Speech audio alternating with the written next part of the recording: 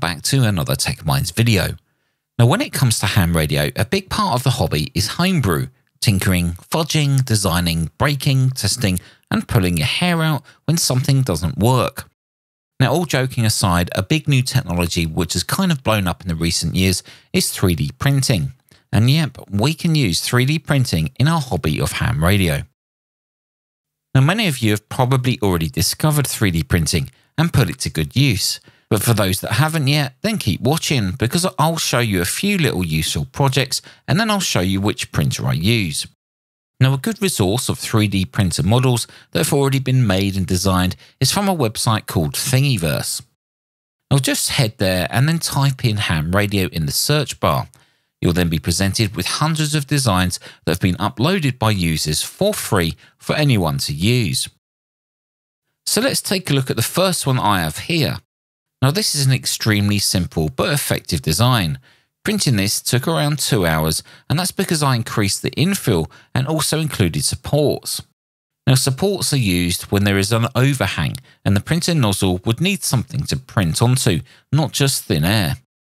Now these supports are printed in a way that makes them easily removable once the print is complete. So what is this? Well, most ham radios will have a speaker on the top. To assist the user in hearing the speaker more clearly with a higher fidelity, this little device acts like a little mirror but for sound waves and reflects the speaker output to the direction you have this pointed. Funnily enough, I've seen users using cardboard boxes for this very purpose, so why not print one and make it look good? The next one we'll look at is a dipole antenna center insulator, which took around 45 minutes to print. Now, the idea with this print is to attach an SO239 or a BNC socket. You can then add your dipole wires to either side. Now there is a neat little hole with an ample support to slide over a fiberglass telescopic pole. The hole is quite small, so in theory it should sit quite near the top of the pole. The 3D print project contains 2 files, one for BNC socket and one for an SO239 socket. Of course, you'll need to supply your own connector and attach it to the 3D print using 4 nuts and bolts. You'll also notice 2 holes either side of the socket. Now this is where you can attach the antenna wire and it also adds some strain relief when feeding through those holes. Now I would imagine this is quite a versatile project, and with the use of a 1-to-1 balun or ugly balun, it should work just like a regular dipole or inverted V. Now the next project we'll look at is a pair of mast holders. These are simply designed to slide over a telescopic mast and will fit in the position where the mast becomes the same thickness of the tube section. The download from Thingiverse actually contains 2 files, which you could print off separately, or like I did, you can print 2 at the same time. You just need to drag each of these files onto your 3D printer slicing software, more of which I'll talk about later.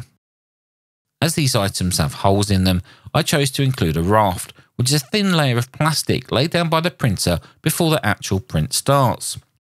This is to provide a better adhesion on the first layer. Now the total time for both of these was around 4 hours. Expect them to take a little less time if printing them individually. Now if you wanted different sizes, you can use the slicing software to simply enlarge or decrease the size. Just remember that every part of the design is changed if you alter the design. Now this particular design has 3 holes, allowing you to add your own guy wires. Now the next project is quite fitting for the previous project because these can be used as ground stakes for your guy wires. Now they're labelled as radial ground spikes, but if the ground is soft enough, then you could use them for guy wires. If you want to make them stronger, then you can adjust the fill rate to make them more solid. Of course, these won't replace metal ground stakes for strength, but they are very light, so quite suitable for POTA or SOTA activities. Now print time for these were around 47 minutes each. Depending on the size of your build plate, you could potentially print more than one at the same time. So here we have 2 of the projects in use. The stakes are anchored to one of the lower pole supports that I showed you previously. You can see how the smaller mast support sits in position because of the thickness of that telescopic pole. In this case, I'm using a 10-meter DX commander pole. The next project we'll briefly look at is a case for an MMDVM modem, which also holds a 3.5 colour touch next-in screen.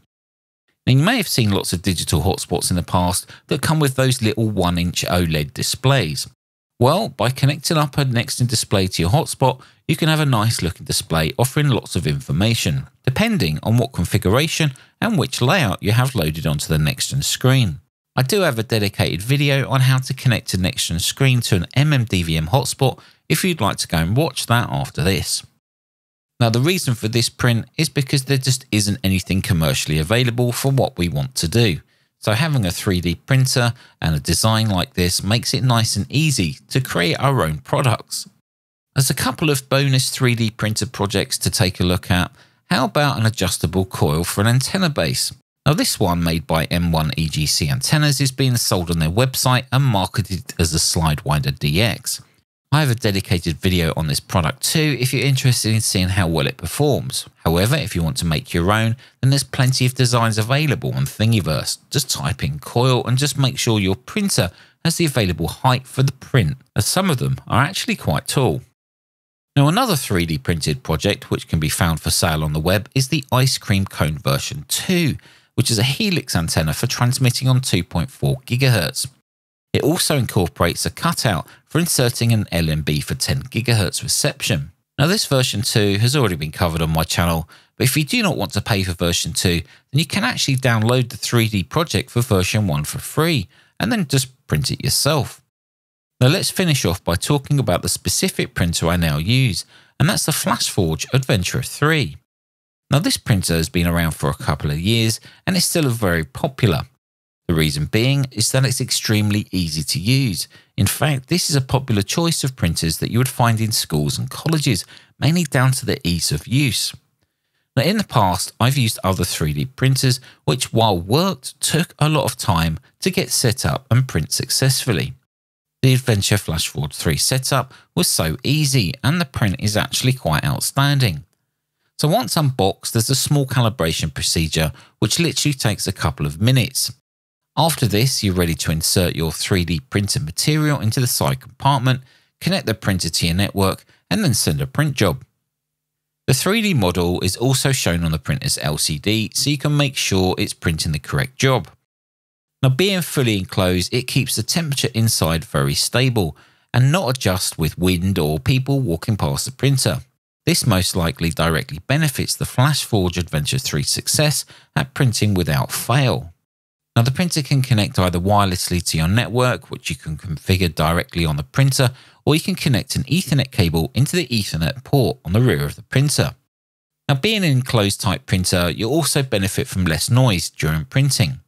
The printer that I use, the Adventurer 3, has a maximum print model size of 15 by 15 by 15 centimeters, which is quite sufficient for most builds.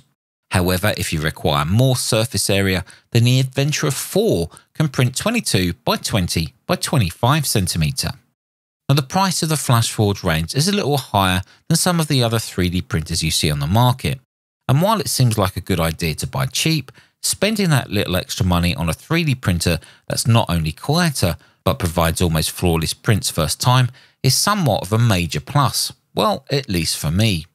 It means you have more time to spend playing ham radio than you do tinkering around trying to get a printer to work. Of course, if you don't want to rely on the designs of others, then you can create your own designs completely from scratch using 3D modeling software. Many people have made businesses from creating 3D products, and many have used 3D printers to solve problems around the home or within their hobby.